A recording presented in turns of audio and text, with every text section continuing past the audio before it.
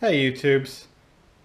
When you're at home and you're working on your own motorcycles, and you're doing big bore kits, you're tearing down the motor for whatever reason, there are a lot of wires in today's technology and in today's Harley Davidsons that go into the side of the motor and on top of the motor. And if you're like me, you don't work on motorcycles for a living, and 4 weeks down the road, month down the road, however long it is, all of these wires are going to look exactly the same when you go plug them back in.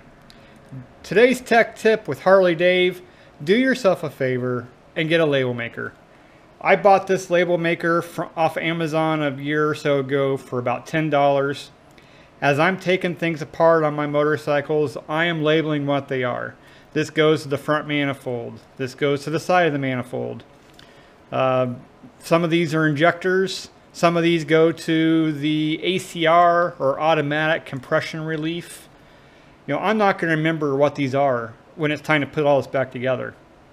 If you have dual throttle cables, do yourself a favor. Take 5 seconds, 5 minutes, whatever it is. Label which one goes to the front, which one goes to the rear. You're going to love it. It's going to make it a lot easier for you, and I guarantee once you come back to this and you don't remember where they go, you're going to regret it later. So that's today's tech tip with Harley Dave. Have an awesome day.